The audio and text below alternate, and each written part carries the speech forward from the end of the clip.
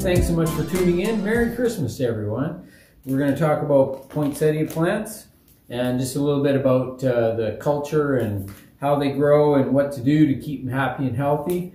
And today I've got this small plant. This is what's called a 4-inch, and I'm going to show you all the details on this little guy here. Poinsettias are relatively easy to take care of. They are a plant that's part of the Euphorbia family, so Euphorbia pulcherrima, which is the poinsettia. And these plants have that milky sap, so when you do break the stems, you'll see the milky sap come up. That's typical of euphorbias. They're not, we have many hardy varieties of poinsettias that grow in cold climates. We grow them as garden plants. We have many subtropical and tropical varieties, which we grow as like house plants and indoor plants. So beautiful selection, beautiful genera of plant material. I love the euphorbias. This particular one is one that's is very popular, as you know, especially at Christmas time.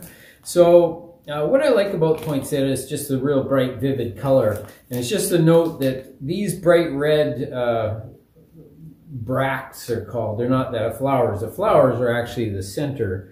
These are the flowers inside, in the middle of the bloom. But these are actually these are modified leaves. So they're called bracts, B-R-A-C-T-S. And so the bracts are looking really good, and they slowly color up. So even they all start out looking green, just like this leaf, and then the pigment starts to turn a little bit red and a little bit redder, and it takes a period of time for them to change over. But then they turn out just like this, flowers in the middle. The key to getting the poinsettias to change color is really by lengthening the nighttime. And so that's shortening the days, but the key is the night has to be uninterrupted. You can't have the plant being interrupted anytime during the night cycle. So when you do put them to bed, what we'll often do is put them into a room and make sure the lights are out and make sure nobody opens the door or anything. It has to be uninterrupted darkness that exceeds 12 hours in length, ideally about 13 or 14 hours of solid darkness each night. And then when you take them out in the daytime, you can bring them right out to the bright light and get them right back at it, doing their normal plant thing. So they still need the daylight in the daytime, and they just need the extended nights. So the thing with the that nighttime period is it has to be uninterrupted. If you do turn the light on and then, oops, turn it back off again, if it exceeds about 1 minute, then it can actually stop the plant from moving forward in its transition to the colors. So, you know, it's just a really important thing. It's something we try to do when we're trying to tell people what to do, and they often get confused with those descriptions. But the key is, has to be nighttime when it's nighttime and daytime when it's daytime, and you can't have that interrupted nighttime period. It's got to be dark from the time you put them away till the time you pull them out. So the thing with poinsettias is that they often suffer, and I'm going to pull off this little decorative sleeve, and it's kind of nice that this actually has a hole in the bottom. So that means that somebody's actually paid attention. They went along and poked holes in the bottom of these things. One of the problems we find is if the sleeve doesn't have a hole in the bottom, then the plant sits in that water in the sleeve, and this will fill up with water. And the one thing that poinsettias hate is they hate sitting in water. The roots just rot right away. So really important to cut those holes, and then you can still sit it in a dish for when you water it. So this particular one, great thing. If you ever get one with a sleeve, the first thing you do is check to make sure that it's got a hole in the bottom.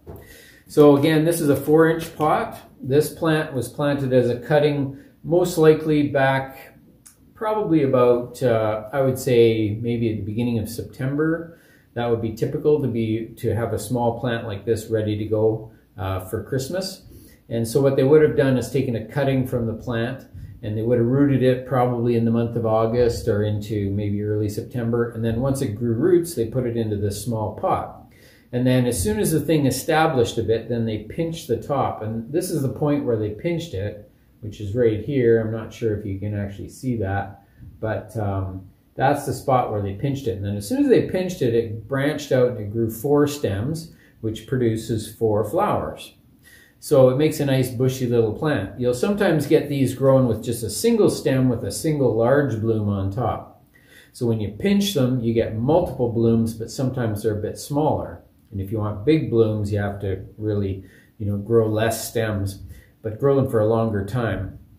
So a lot of the bigger poinsettias that you see, they're actually grown from about around the end of June all the way through until they're sold in November.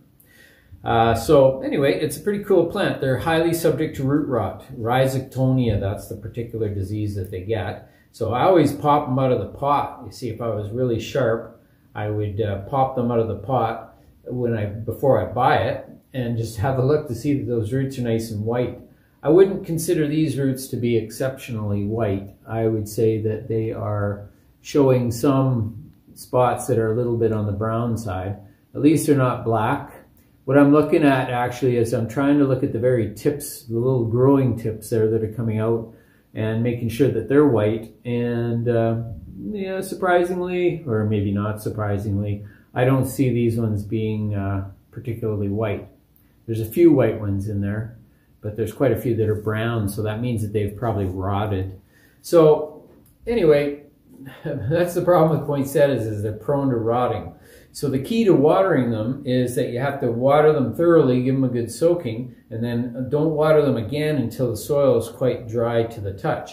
You don't want to avoid them actually wilting, but you want to get right to that point where they're thinking about wilting. So that's good timing. That means that you need to plan on giving them a good soak again. Small pots, typical of all plants that are grown in pots, is that if you're growing in a small pot, then your watering rhythm is going to be much shorter, meaning that this one you might have to, I would be checking them at least, every second day for sure, but smaller the pot, the more often you check it. If it's in a small pot, I'd prefer to check it every day. And sometimes I'll just grab the plant and move it, and I have my thumb on the surface of the soil when I move the plant, so I'm getting that feeling of moisture. So I can kind of tell. Also, the best way is always by the weight of the plant.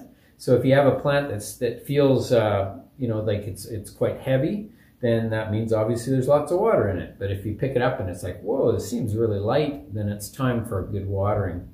But again, don't be afraid to actually pop them out of the pot. But you can see I grab it from the stem down low like this, and then I can pop it out, and then I can just pop it right back in. And again, letting them dry between waterings is the key. So a 4-inch pot, I check it every day, and I probably, depending how hot the house is or how bright the light is, the brighter the light, the better they do.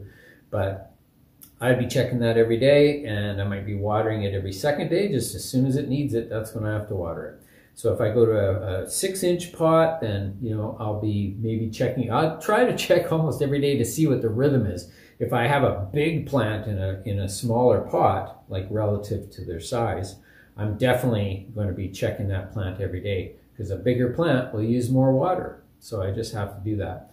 So if I go to something that's like a 8-inch or 10-inch or 12-inch pot, some of the bigger ones, I have to get used to the water rhythm of that plant. So that means I have to get my finger in there, push it down. The bigger the pot, the deeper down into the pot I have to check. So sometimes I'll go down, even a couple inches just to check and see what's going on. So I think that's really one of the keys, is just making sure you're not letting them dry out, and get used to the weight of the plant. So if you give it a good watering, that's the time to feel it and go like, oh yeah, I just watered it. Yeah, I can get the idea that it feels pretty heavy, the water is heavy. So then when you come back, hopefully, you sort of remember the weight of it, and then you go back and you go, whoa, this feels light, time to water it. So when they start to lose bottom leaves, that's a bad sign. They can do that just from drying out one time, meaning to the point to where they wilt. If you let them wilt between waterings, they'll start to lose their lower leaves. But interestingly enough, if they start to get root rot and they start to die back, they will also start to drop those leaves. And like I say, the leaves will actually start to die back a bit. You also get the crispiness on the tips of the leaves, which is always, it's one of those tips that's telling you something's going wrong with the roots. So usually tips of leaves equals root problems. And it's from drying out, or it can also be a salt buildup in that pot. So remember to check my other videos, particularly on leaching houseplants. That's particularly good. So it tells you how to do it and what to do and what to look for. So there you go. That's poinsettia. So now if I'm buying poinsettias, I go into the place, I go into the garden center and I'm looking around and I want to see all the plants that they have, kind of getting an idea of what sizes that I want to get. Sometimes it's nice to buy several smaller pots and put them into one larger pot or in a display, or set them out along the base of a mantle, or there's all kinds of uses obviously at Christmas time, all kinds of things you can do. But the key to picking quality is just that general overall health, no leaves that are yellowing ideally. They can get a couple in shipping, that might happen, but generally not any crispiness on the tips of the leaves. We look for that. But most importantly are these flowers that are in the center. So as we talked about in the beginning, is that these flowers in the center tell you what stage of bloom it's in. So the blooms here that have that are absolutely closed right up and they're still green. So I'm going to show you that, and I'll get a picture here that you'll be able to see as well. But this particular one here, some of these ones, they're not showing any color. You can see some of these have red. They're showing a bit of red in the center, so that's telling you that that's starting to bloom itself, and you'll see the little anthers and stamens and things starting to come out of the blossom itself, and that's telling you it's starting to bloom. So if you get them before those little things open, they're just like a little green blob, and you start to see the flower forming, that means it's fresh. And if you see a couple of them just starting to open, that means that, you know, that's a good situation too. That means they're just coming on. This particular one, I'm just going to do a quick count, but it's got 3, 6, 9. It's got 9 of these little flowers in it. And I've got 5 that are showing the colors. And I've got about 3 or 4 that are showing, that are not showing any color. So they're still green. So that's telling me this plant is about 50%, maybe about 40% finished, like it's almost finished its bloom. It's still got a long ways to go. But if you go into a garden center and these things are all in full bloom and you're looking at them, that's how you pick the good ones. So you look through and you find the ones that have mostly green centers in the middle, and that means that plant's just starting to get going. So that means it's got a nice long bloom ahead of it. Everything's great. If you pick them up and these are starting to fall off, they've all bloomed, they're dropping. Some of them you'll even find that they'll all be gone. They've already dropped. The bracts still stay colorful, but it's coming to the end of its flowering period. So that tells you a little bit more about, you know, the health, the quality of that plant.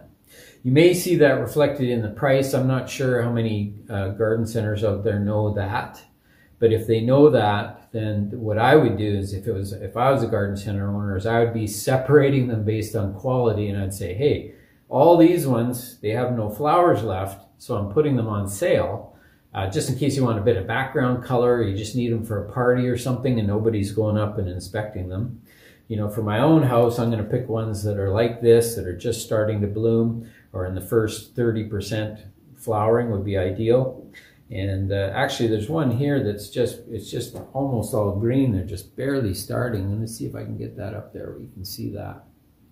So, you know, there's not a lot of color on that one. Compared to this one, there's a lot more color on that one. So hopefully you can see that. We'll get some pictures up here as well. Alrighty, so there you go. The whole poinsettia in a package. The one last thing that I'm going to talk about today is about the myth that they're poisonous.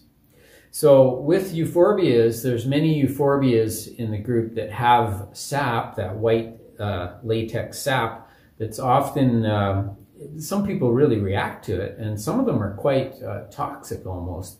The Euphorbia mercenites is a donkey tail spurge that's quite common, and it's considered a bit of a noxious weed in a way, and it's actually quite invasive because it spreads everywhere. I have them growing in my yard, and I keep pulling them out, and they just keep growing back from seed everywhere. That particular plant is quite toxic, and even we've had people, some of our staff, come through with weed eaters, you know, and they'll weed whack down those plants, and that white latex sap just sprays everywhere, and it'll coat some people from head to toe. It's just the way it goes. It's part of sort of landscape maintenance in a way. But, you know, some people just don't react to it, and other people literally go into shock. You know, we had one young man who had an actual allergic reaction. We had to take him into the clinic to have him looked at.